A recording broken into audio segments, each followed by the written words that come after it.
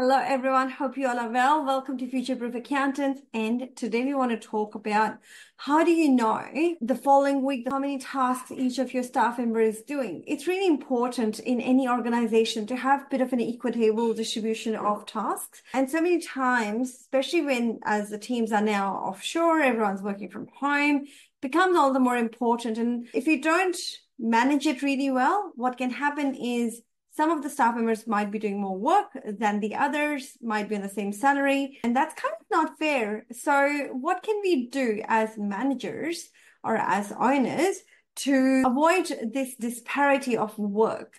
So as part of our practice management system, we use Asana to allocate all the tasks. And today I want to go over a quick report that you can create in Asana to see the coming tasks for your team. So you can start talking to the staff and actually, make it as equitable as it's possible, depending on also the skill set of your team. So let me share my screen with you all, and then we'll go through reporting. Alrighty, so here is the new dashboard here. So we clicked on reporting, we went to the new dashboard.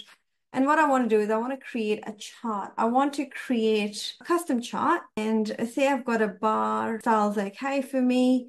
And what I want to do is I want to see which staff member has how many tasks, they have to do a particular time frame. So if I create a filter and I go due date within the next, say if I want 4 weeks, I could do 4 weeks. If I could do a couple of days, I say I want only 1 week, and then I create this. So I could call this, if I call this, sorry, edit dashboard details. So instead of, new dashboard is weekly staff tasks. And all I want to do is next week what's going on. So D has 99 tasks, Rona has 97. So obviously I have the lowest tasks, and that's a good thing because that's what we want to achieve as managers. So anything like this that can help you plan ahead, staff work, staff tasks would be good. So all the best.